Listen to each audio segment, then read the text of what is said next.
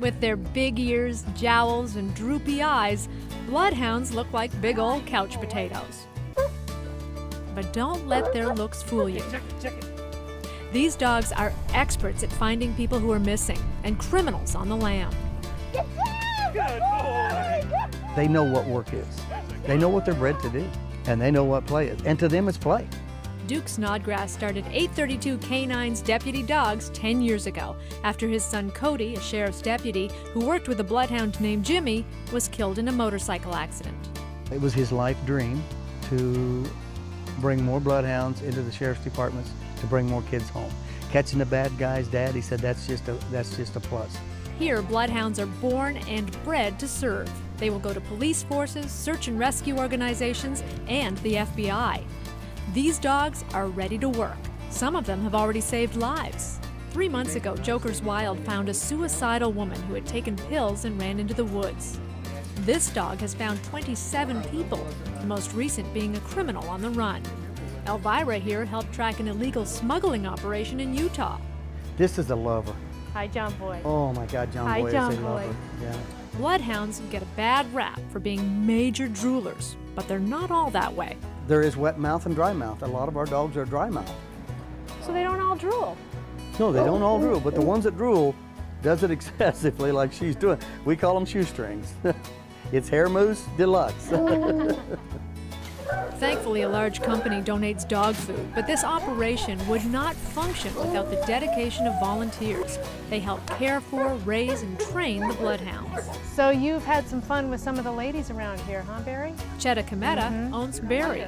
He's been used to father puppies and educate people about deputy dogs. When you know that you had a little tip in that iceberg of bringing one child home or finding one Alzheimer's patient, you know that it doesn't matter what money you spent or what hours you spent, you did a good thing. Duke, it says do not enter here.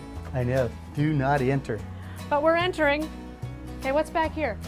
Okay, Cindy, I've got a little surprise for you. Oh, yeah? I would like for you to look right in here. Okay. But actually, I have 14 little surprises for you. Oh my goodness. Hello there. Hi, babies. 14 puppies, little bloodhounds. Oh. Those are little lifesavers is what those are. Hi, sweetie. One at a time. Can I keep them? When they're old enough, these little pups will go to foster families who will take them everywhere so they're comfortable in any environment. Agatha Christie, we are going to put you to the test. I'm going to hide, and we're going to see if you can find me, okay? We just met. Yeah. See, get my scent, and I'm taking off.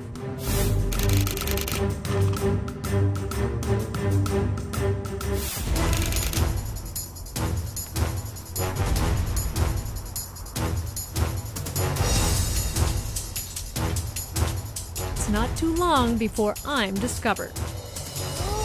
Aggie, you did it! I threw a wrench into the plan, too. I didn't even hide behind the fence. Good girl. Good girl. Good girl. Way to go, Aggie. Yay. Oh, that's slobbery. The legacy of Cody Snodgrass lives on at 832 K9's deputy dogs.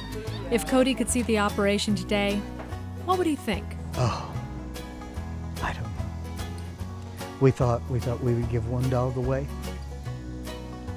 We've got about 130 working in police and sheriff's departments. Probably got closer to 175 working in search and rescue and the police force. I think he's there. I think he's guiding these dogs sometime. Way to go, John Boy. Yeah. Good boy. Good boy.